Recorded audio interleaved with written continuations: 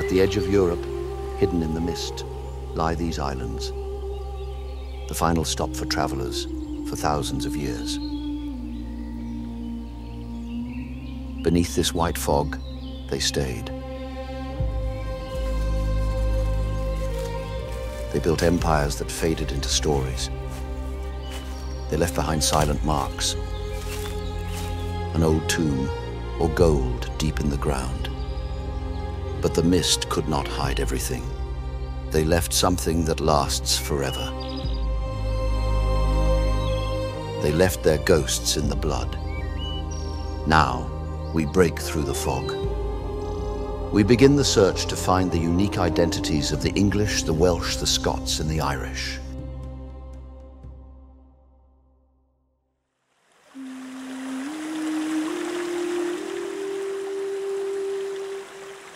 It all began around 12,000 years ago, when the ice finally retreated. The first pioneers walked across a land bridge from Europe. These were the Western hunter-gatherers. They carried the ancient paternal haplogroup I2 and the maternal haplogroup U5.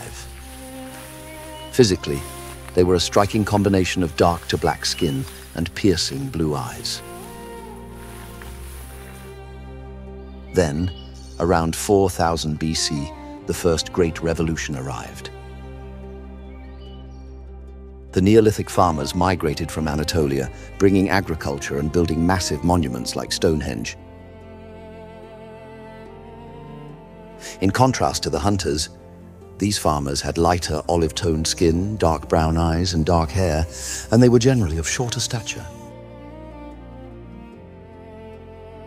They introduced the paternal haplogroup G2A and new maternal lineages such as T, K, and J. For 2,000 years, these farmers thrived, but their reign ended in catastrophe.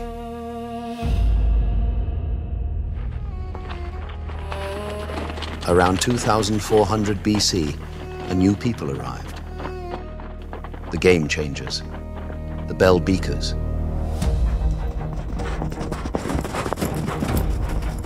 They were descended from the fierce Yamnaya pastoralists of the Russian steppe.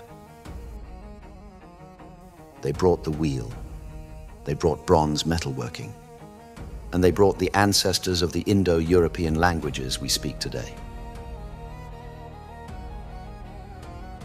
A landmark 2018 study published in Nature revealed the brutal truth. In a staggering short period, perhaps just a few centuries, these Bronze Age migrants replaced nearly 90% of the existing population in Britain. The architects of Stonehenge almost vanished from the genetic record. It was a permanent sunset on their lineage. A long darkness fell, and the people who raised these stones were lost to history. In the ancient world, entire peoples could vanish into the mist and leave only faint traces. Today, disappearing is no longer possible. The internet remembers everything.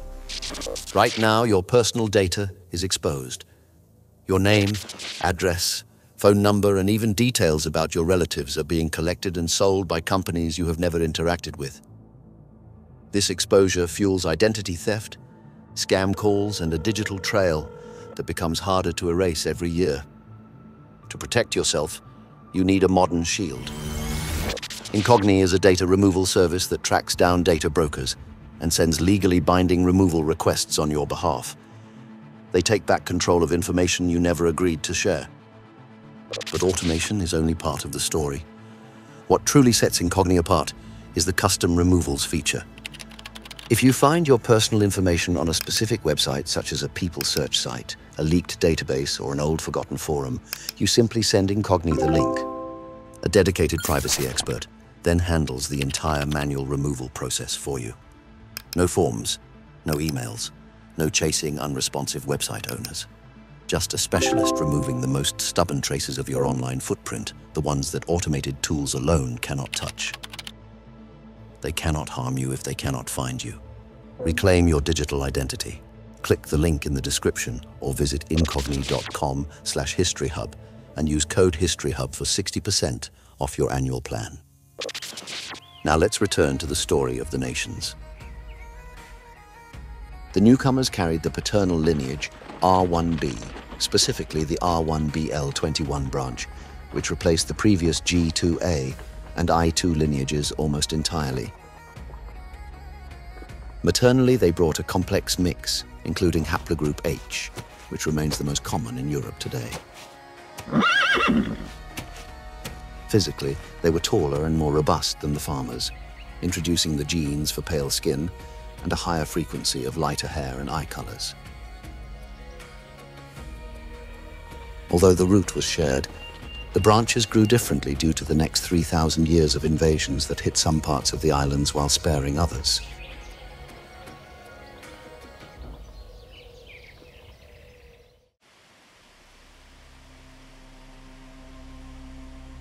The first major fracture in the unity of the islands occurred in the west. To understand Wales, you must understand its geography. It is a natural fortress of mountains and valleys facing the Irish Sea. For centuries, as waves of Romans, Angles, and Saxons poured into the fertile lowlands of the east, the ancient Britons, who were the original Celtic-speaking inhabitants, were pushed westward. They fled into the hills for survival. Wales became a sanctuary. It became a genetic repository of the ancient past. Today, science confirms history. The seminal People of the British Isles study, led by Oxford University in 2015, found that the Welsh population is genetically distinct from the rest of the UK and retains the strongest link to those original Bronze Age Beaker settlers.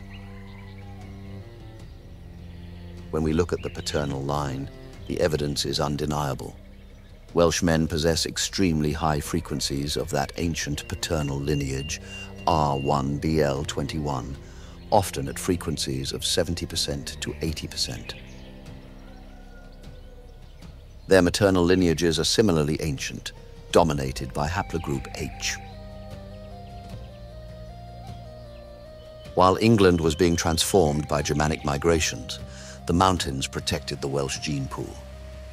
They are the guardians of the oldest continuous genetic lineage in Britain and a living link to the pre-Roman world.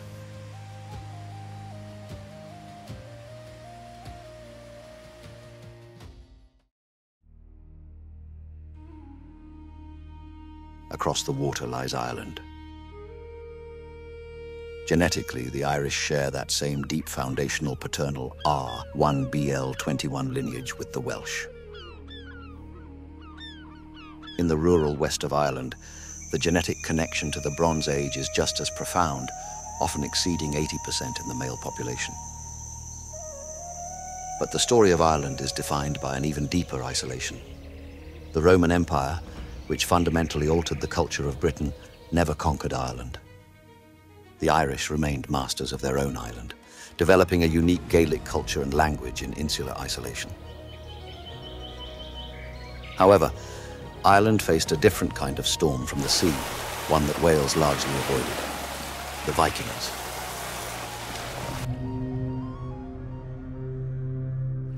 Beginning in the late 8th century, Norsemen primarily from Norway began raiding Ireland. But they did not just raid, they stayed. They founded the first true coastal cities in Ireland: Dublin, Wexford, Waterford, Cork, and Limerick. Over centuries, these Norse Vikings integrated with the local Gaelic population, creating a hybrid Norse-Gael culture in the urban centers. They introduced new genetic markers, including the paternal haplogroup I1 and specific subclades of R1 they found in Scandinavia, along with lighter pigmentation traits common in Northern Europe. So, while the rural Irishman represents the isolated ancient Atlantic route, the history of Ireland is marked by a distinct divergence. It is a Gaelic core whose coastal borders were forever changed by Norse city builders.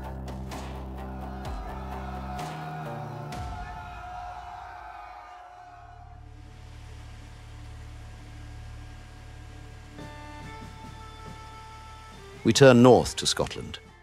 If Wales is a fortress, Scotland is a crucible. It is a mixing pot forged in the cold winds of the north. We often assume the whole island of Britain shares the same pre-Roman history. But science tells us otherwise. A major genetic study published in Nature Communications in 2019 revealed that the massive migration that homogenized southern England around 1000 BC stopped short of Scotland. Even 3,000 years ago, the north was distinct. But who were they? When the Romans arrived, they encountered fierce tribes they called the Caledonians, and later the mysterious Picts, or the Painted People.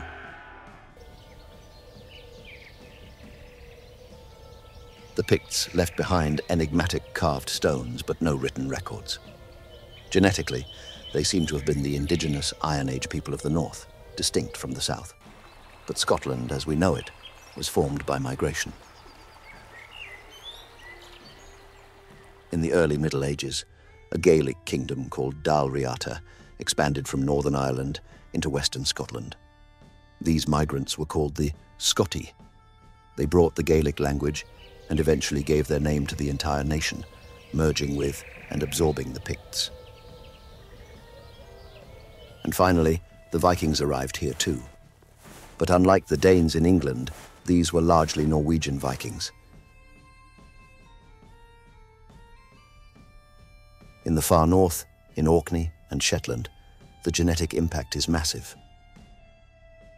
Up to a quarter of the DNA in these islands is of Norse origin, marked by high frequencies of paternal haplogroup R1a and I1, as well as specific maternal haplogroups like U5b1b1, which are common in Scandinavia.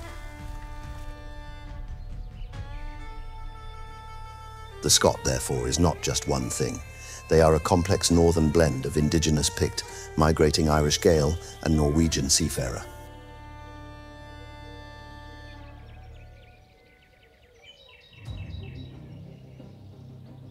Finally, we turn to the south and east, to England. The part of the archipelago most open to the continent, and therefore the most transformed by it. Before the English, there were the Romans. For nearly 400 years, Britannia was a Roman province. They built cities, roads, and villas. Yet here lies one of the great genetic mysteries. Despite 4 centuries of occupation, the Romans left almost no traceable genetic impact on the modern British population. They were an imperial administration and a military presence, but they did not settle in numbers large enough to change the DNA. When the legions left in 410 AD, the genetics remained largely Celtic Britain. The true transformation began afterward. In the 5th century, the Anglo-Saxons arrived from the coasts of Germany and Denmark. The name England literally means land of the Angles. For decades, archaeologists and historians debated whether this was a violent replacement of the native Britons or a small elite taking over. Modern genetics has provided a clearer answer. A comprehensive study in Nature, analyzing hundreds of ancient skeletons, confirmed it was a profound demographic shift. It suggests that in eastern England, somewhere between 30% to 50% of the local DNA was replaced by these Germanic migrants. They introduced high levels of continental paternal haplogroup R1BU106 and I1, along with maternal haplogroups like H1G. Physically, they increased the frequency of blonde hair, blue eyes, and very fair skin in the English population compared to the West. And then, centuries later, the Danes, who were a different group of Vikings, conquered half of England. This area was the Danelaw, and it added yet another layer of North Sea genetics. The Englishman is therefore the great synthesis, a genetic hybrid born from the collision of the ancient Britain with the Germanic tribes of the North Sea coast.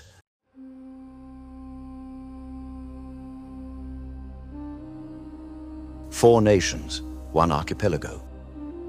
The Welsh, the mountain guardians holding the purest line to the Bronze Age past.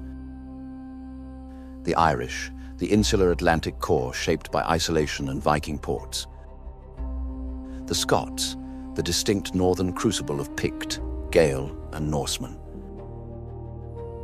And the English, the great bridge to the continent, a synthesis of Briton and Germanic migrant. The map shows clear borders, but beneath the skin, the story is one of ancient unity fractured by history, invasions, and geography. We are all walking palimpsests, written over again and again by the ghosts of those who came before. Thank you for watching. If you liked it, please subscribe and leave a comment below about your own heritage. Join us next time as we continue to map the invisible history of our world.